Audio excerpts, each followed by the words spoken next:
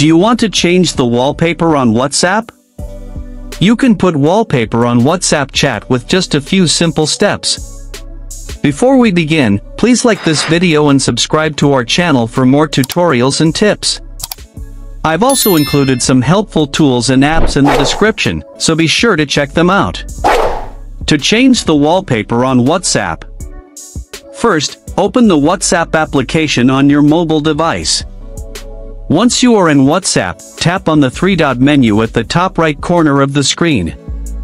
A pop-up menu will appear. From here, select Settings. Now a new screen appears with different settings options. Tap on Chats to access different chat-related settings. Under the Display section, tap on the default chat theme.